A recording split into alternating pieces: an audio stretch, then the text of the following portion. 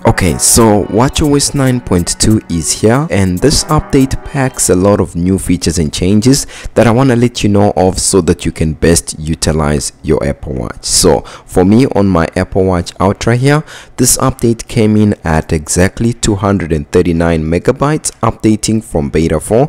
If you're updating to this update for the first time, let's say you're coming from watchOS 9.1, this update is expected to come in at somewhere around about 500 megabytes. It's not a big update. If we go into settings and then go to where it says general and go to about, you'll be able to see the build number that I have on hand here.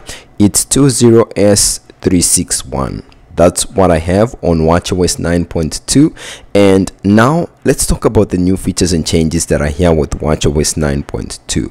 The first one that I would like to highlight for you has to do with the workouts, and it seems like Apple has done a lot of improvements when it comes to the workouts that we have here, especially the ones that have to do with outdoor activities. And the first one that I would like to highlight for you is outdoor run.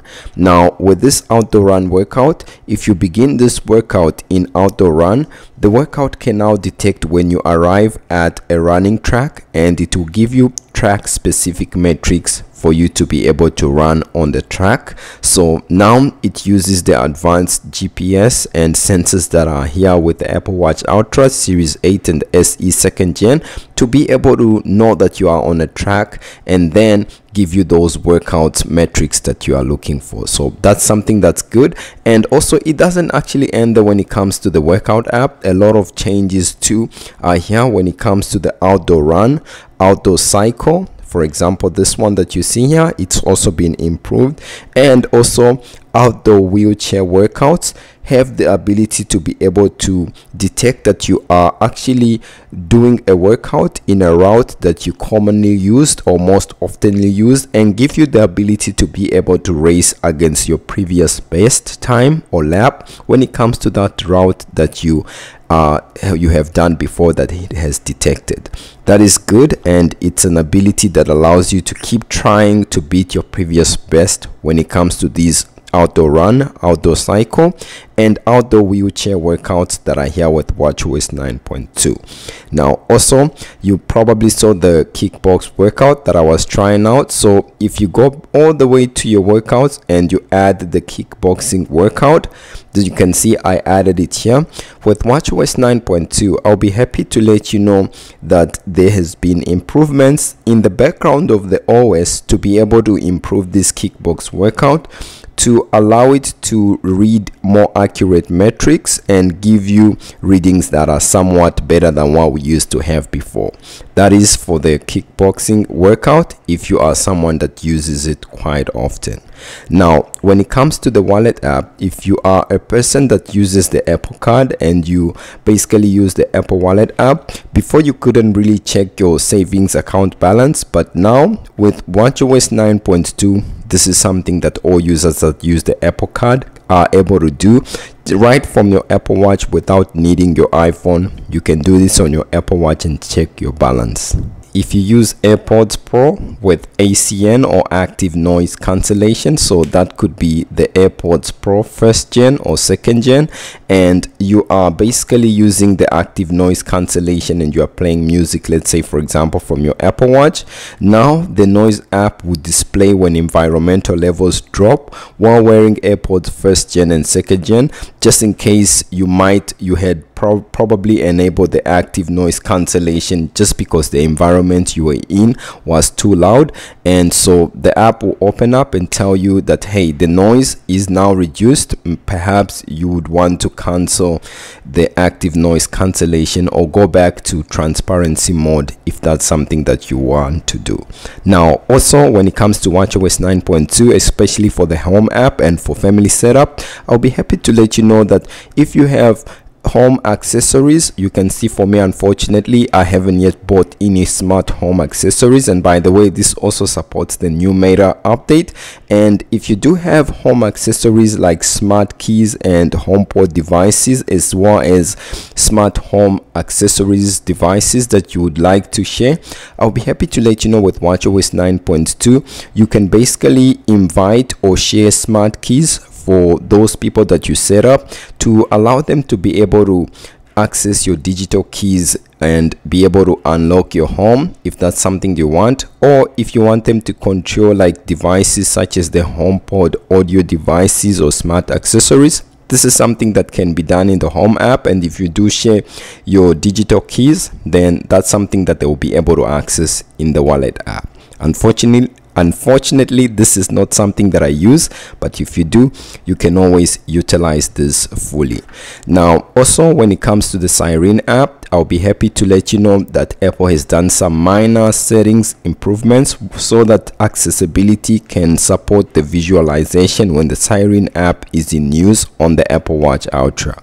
This is the only device that has the Siren app, and so this feature is exclusive to this device. If you use assistive touch that we've seen quite a while ago with the Apple Watch, I'll be happy to let you know that assistive touch and quick actions have improved response time and accuracy.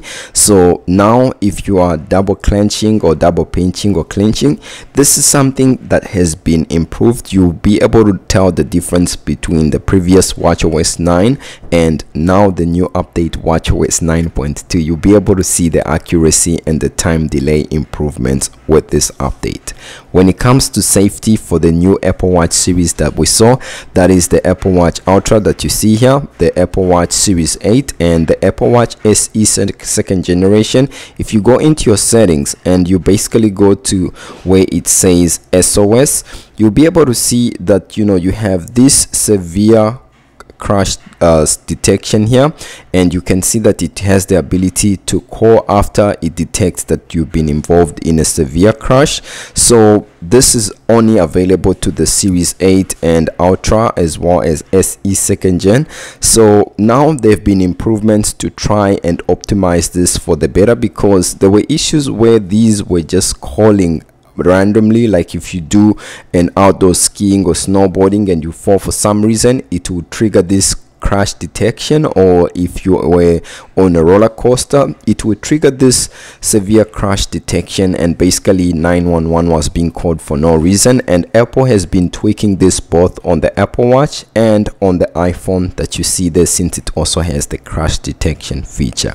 Now again, when it comes to this update watchOS 9.2, I'll be happy to let you know, like any other watchOS update, that it does have some major security improvements that are here. And so do check Apple security update page to make sure that you are on the latest watchOS version and you have the latest security updates. Now when it comes to some of the bugs that are here that this update has basically resolved, the first one has to do with the incorrect time display after dismissing an alarm. So you have an alarm in the morning and then you dismiss it, the time that you see will basically be different than what you see after you dismiss your alarm. So that error has been resolved with this update, and if you do dismiss an alarm, you should be able to see the correct time. And also this update fixes an issue that would allow notifications or other app activities to disturb your mindfulness sections, whether it's a reflect or breathe session that